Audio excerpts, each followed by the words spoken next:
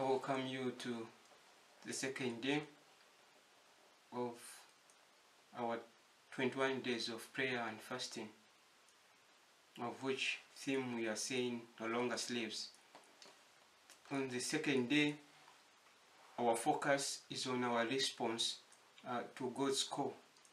The first day we talked about Jesus Christ calling us friends. We are no longer slaves.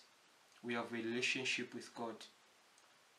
Now, during this day, the second day, what is my response to the invitation that God is extending to me?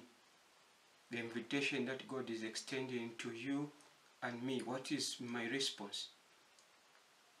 As a people who are called by God, how am I responding to that relationship?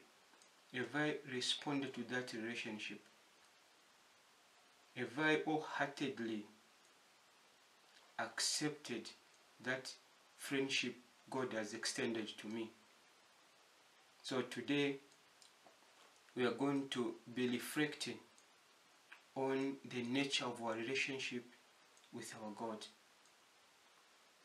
What are hindrances that are hindering me being close to God? What are obstacles that are hindering myself to develop that relationship with my God? So on this day too, we'll take time to reflect over life, to reflect over our lives. And once we find the obstacles, then one day we are going to have a prayer of surrender. We are going to surrender all the obstacles. We are going to surrender all the burdens that are a hindrance to our relationship with our God. What is my response to God, and what is kind of relationship I have with my brothers and sisters who live with me, who I work with? What is it that they see in me that shows this person has a relationship with God? The way we interact with one another. So we'll take the whole day to reflect on our relationship with God. Remember, we are no longer slaves.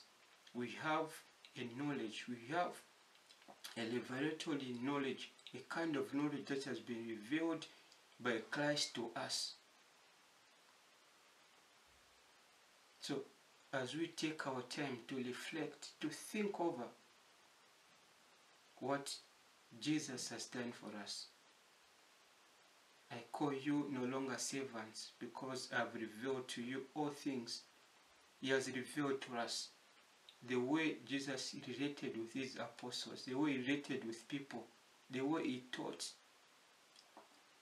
so that he gave us an example to use in our everyday life. So it's our mandate to win souls for Christ, to be the evangelizers of our time. And on second day, we take serious time to reflect. Have I responded positively to this nature of call that Jesus has called me to be a friend? You see, friends are close. They share secrets. They share all things in common. And that's what Christ Jesus is calling us to. You are no longer outside, but we are, as St. Peter will say, we are partakers of divine nature. That our relationship with God has transformed us, so that we are in the kingdom of God. We are like living in the kingdom of God where on earth. That's why Jesus encourages us. You are the salt of the earth. How is that saltness? How is that enabling me to show to the world, to show to the others that there is hope in the world, especially during this pandemic? How is my relationship with God influences the world's view over the pandemic, God is still speaking something new in our lives. God is protecting us by His precious blood. God is still saying something. How am I responding to that invitation? How have I responded to that invitation? Let us take time to pray. In the name of the Father, Son, and the Holy Spirit. Our Father and God, we thank you for the second day in our 21 days of prayer and fasting. We pray that the Holy Spirit will guide us, that the Holy Spirit will convict us, will establish a relationship with our God, will enable us to foster peace and unity among our brothers and sisters all over the world. That will be the salt and the light to the world.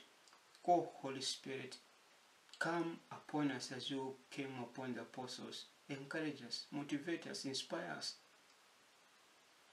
Blood of Jesus, cover us. Let not the pandemic cause harm and despair among us. We put our trust in you, Lord Jesus, in your precious blood. We cover our homes, everyone listening to these 21 days of prayer and fasting. We cover them. We cover them with the blood of Jesus. We cover them with the precious blood of Jesus. They are sons and daughters, they are properties. We cover what belongs to them in the blood of Jesus. Holy Spirit, breathe on us as you protect us, as you heal us. Those who are sick, may you heal them. May the word that you've spoken bear fruit, because you have said in Isaiah 55 that your word shall not return to you void, but it shall bring 100-fold. We protect all the people listening to this message with the blood of Jesus. Father, Son, and the Holy Spirit. God bless you, and it is well. God loves us. We are special in the eyes of God.